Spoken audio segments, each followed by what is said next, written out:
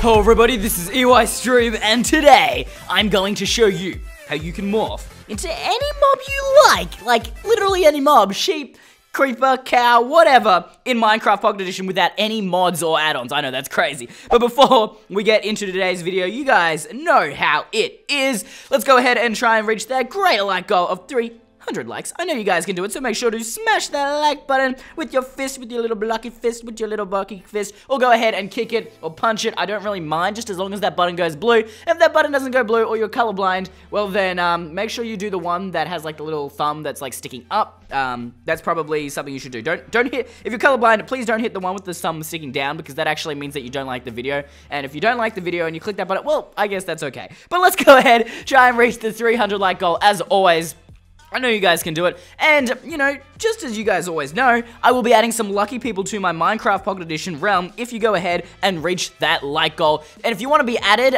make sure to leave your gamer tag in the comment section below, subscribe, and turn on notifications by hitting that little bell button next to the subscribe button. But remember, I'll only be adding people if we hit 300 likes, so make sure to go ahead and grab all your friends, get them to check out this video, and leave a like. So, without further ado, let's get into today's video. I'm going to go ahead and switch into first person mode here.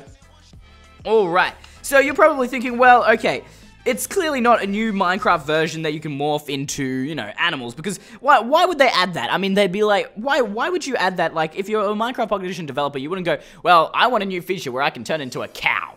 Like, you don't think like that. But I know most of us kind of want to play around with our friends, mess with them just a little bit, and morph into any mob we want to morph into, including a creeper, to do some quality trolling. Now, there's a really genius command block map that shows us exactly how we can do that using just command blocks in Minecraft Pocket Edition, no mods or add-ons needed. Now, I will have that map download link in the description below, and as you can see, I am on the map right now. So if we come over here, we have a few options here. We have info, start morphing, and it's by Huma Plays here. Go check them out on Twitter, as you can see. So if we click this button, by Huma Plays, beautiful text right across the screen there. Then we come over to info here. Go NPC to have fun. Alright, well, that was really useful information there. So let's go ahead and hit the start morphing button, and I can't wait to see what we get to do. Alright, bang. Welcome back. Woo! Alright, let's have, holy moly. That is a command block machine and a half. Alright, so we spawn here, looking really nice. So tap on it first. Alright, let's go ahead. Tap on that. Game rule command block has been updated to false. Game rule do mob spawning has been updated to false. Alright, good. Now this is our back to human button, and I'm assuming, look at this guys, we can turn into any mob we want just by hitting a switch. And holy moly, there is, oh whoops, I fell in here. There has been a lot of work. As you can see here, this is a humongous little thing here. It appears for each one we have a repeater, then we have a chain command block, or an impulse. I don't know, is that a chain command block or a repeater command block? I don't know. Then we have another redstone repeater, another purple command block, that's what I'm going to call them now, and then just your regular command block here. I'm not sure what any of those do. We're going to have actually take a look at the commands in a minute, so that you guys can get an idea of what to do. Whoops, I accidentally broke the glass there. But we got to test it out first, guys, so let's go ahead. I'm going to switch into third person view here, just so we can see whether it works or not. So let's go ahead, jump into third person back view. There we go. Alright, so what have we got here? We've got endermites, elder guardians, guardians. We literally have any mob you can think of. Witch, cave spider, squid, rabbit. Here we go. Mushroom, ocelot, polar bear, villager, wolf, sheep, chicken, cow, pig. And then there's tons more. Like, you can I'm pretty sure every single mob in the game is here. So let's come out here. Let's have, ooh, a creeper. That's what I want to turn into. Alright, let's go ahead. Hit that button. What? Guys, look at this. I'm a creeper. I'm actually a creeper. Look at this, guys. So, as you can see, if I turn in which direction, it lags a little bit. Now, the reason for that I'm going to explain in a minute. But as you can see, this creeper basically is me. So what you can do is, if you're in a realm or if you're playing with some friends, is I can't wait to try this out. Go up to one of your friends using this morph. Go up to them with this creeper and scare them to death. They'll be like, no! You're like, go into their secret storage room with all their diamonds and go ahead and get absolutely freak them out. That would be epic, guys. I'm already thinking of all these cool plans to use. I can't wait. Now, the reason why it does lag behind a little bit, as you can kind of see here, or if I turn, it lags just a little, is because what it's actually doing is it's made us invisible. And as you can see here, there is an invisibility 2 potion on us that is infinite. As you can see, it's switching between 1640 and 1639. And then, what the command blocks have done, have spawned in a creeper here, which actually follows us constantly. So what actually is happening here is we have a pet creeper that follows us, but it looks like we are the creeper because we're invisible. So yeah, this is a really ingenious idea here. Whoever thought of the idea to make it look like we are the creeper just by making ourselves invisible and getting the mob to follow us is an absolute genius. No joke. They are super, super smart. I can't believe how smart this is. And obviously, if we come over here to back to human, let's go ahead. Oop, I accidentally. So yeah, you can hit the creeper at a whip here. How am I going to do this without hitting the creeper? And bang. No. All right. I got to do like a walking head start into this. All right. Bang. There we go. And as you can see, it appears to kill all mobs. It doesn't seem to get rid of the invisibility potion there. That is a little unusual. So I'm going to go ahead, grab some milk. Oh. Let's go ahead and search. Let's come right here. And we're just going to go ahead and search for some milk. Like so, like so. Grab some of that good milky goodness. Take a little sip. Oh. Okay, no, we've still got invisibility on us. Let's try hitting that button again. So it would appear that the command block has left us with continuous invisibility. That is so weird. So what we're going to go ahead to do is we're going to have to go /effect, Eystreem. Oh, I can't spell my name. That would be a problem. Eystreem, clear. All right. And nope. That's not going to work either. So I think the problem is one of these command blocks are constantly repeating the invisibility effect. I'm pretty sure that can be fixed just by messing around with the commands a little bit here. But for now, that's not such a big deal because we're just going to go ahead and morph into another mob. Of course, we could just wait for the invisibility to wear out.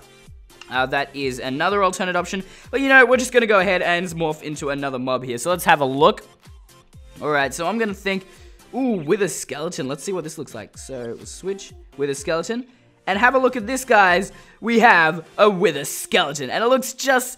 yeah, it looks like you are the wither skeleton. I think this is absolutely epic, if you ask me. This is such a genius idea. And what's really cool is that even if you fly, it's going to actually fly with you. I have no idea how that works, because I would actually think it would stay on the ground. But it appears that it will just continue following you. And that's really, really weird. So let's go ahead. We're going to go ahead and switch into... what other things do we have here? We have... a horse? Ooh. No, okay. Now I have a horse and a wither. Okay, no, I need to switch back to human first to get this to work, I think. So let's go ahead, switch straight back to human. Oh, this is actually that hard, trying not to kill my poor wither skeleton here. Dang. No, I need it. Dang, oh my gosh, this is hard. All right, ready?